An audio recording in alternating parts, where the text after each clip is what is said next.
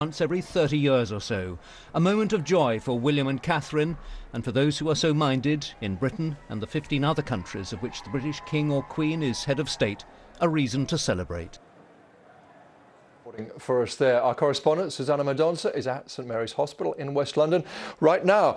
Susanna, we've been saying the great Kate wait, as people call it, is over, but of course it's not. There's still the first picture, the name, and so media are still waiting, not just you. Indeed, there's so much more still to know, and the world's media is still stood out here. It might be 4 o'clock in the morning in London, but the world never sleeps. And so there are TV networks from Japan, from the US, from Australia, still here reporting throughout the night. And what we do know is that at some point, the Duke and Duchess of Cambridge and their newborn baby will walk down those steps behind me. Unlikely, of course, to be overnight. We expect that to be in daylight hours, but we don't know when it will be, or indeed if it will be tomorrow, but we're hoping it will be tomorrow. And then of course the question of the name of that little baby boy. There are lots of odds out there for what the boy could be called. Names like George and James have been suggested by the bookies, but indeed we do not know. And it could be a long time before we find out, because royal tradition is to keep the media waiting. When Prince William was born, it was a week before we found out his name, and Prince Charles, it was a month, so it could be some time still. And Susanna, when the parents talked to their son about what it was like on the day he was born, there'll be much talk, I guess, of the hottest day of the year. I think the hottest day in some parts of the UK for 7 years. But then the weather all got much more traditionally British, hence your umbrella.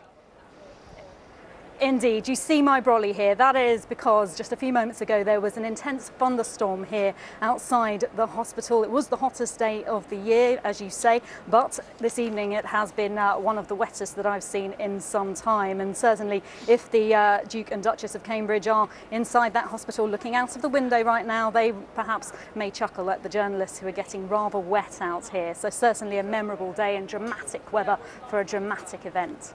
And memorable too, I think it's the first time since 1894 the British royal family has had 3 heirs to the throne.